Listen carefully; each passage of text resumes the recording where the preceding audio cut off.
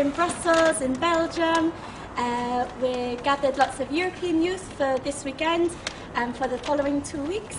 And we're just sending you this message to say a big good luck for the next 2 weeks in Cancun and at the COP. We'll be here for the next 2 weeks in Brussels following you. Laura? And it's freezing cold, and so I'm a little bit jealous of the weather in Cancun.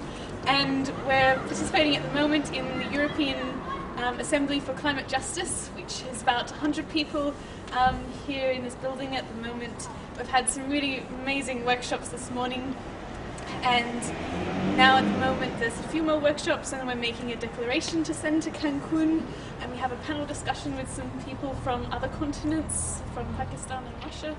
And then for the next 2 weeks after that, we've been planning our own event, especially for young people.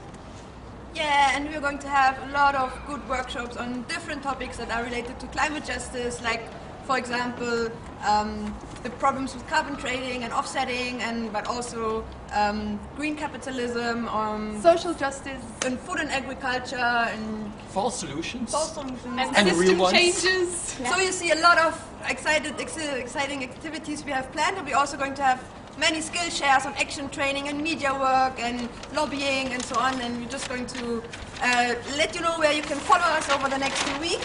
So the next 2 weeks we're going to be telling everything that we're doing and trying to link up with all of you in Cancun, following your emails, so please keep in touch with us and please follow us in the next few days. It's not ready yet, but it will be in the next few days. Cool. Good luck! All right, good luck! Bye.